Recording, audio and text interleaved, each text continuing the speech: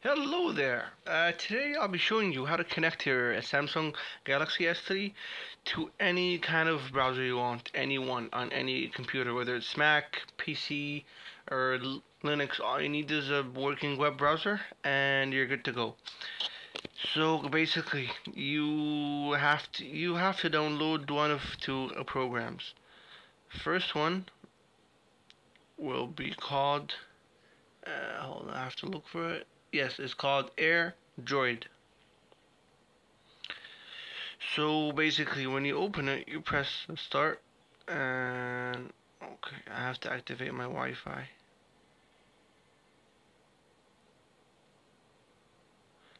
And if I press start, it's gonna give me a code, this one, that I use in on my web browser, and then I'm gonna enter this one on it. So it says 192.168.1.105. So I'm gonna enter that on the computer.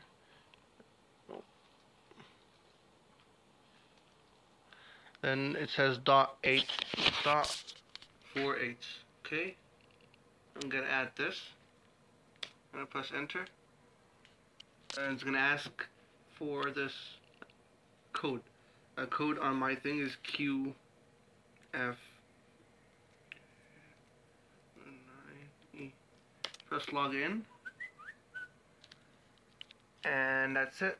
You're connected to your phone. You can access everything from here. You can access the you can see here my storage. I can open any web browser on the device itself. I can just add notes, and right there, if you can see here, you can access all aspects of your phone. And if you want to add just files, you can click here and open. You can just drag and drop files here. You can upload files from here to your computer, or a download. Very easy and very intuitive. The second one is called this one. You download it from the Samsung store itself. It's called Samsung Keys. I'm just gonna search for it. Type keys. Yes, Keys Air. Okay. So what this does is it's the same thing as the AirDroid. And by the way, the AirDroid you can download it anywhere from the internet. You can press from the Play Store. Sorry. Connect to network. I'm gonna have to type this.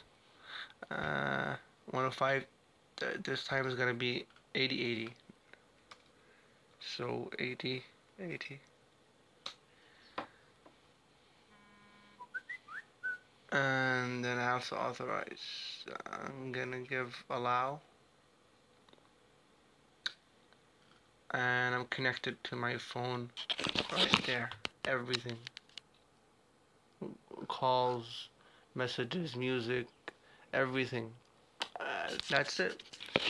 If you need any more help with your phone, you can send me an email or comment on any of my videos. Thank you so much for watching. Thumbs up if this video helps you, and subscribe for more updates for the Samsung Galaxy S3. Bye bye.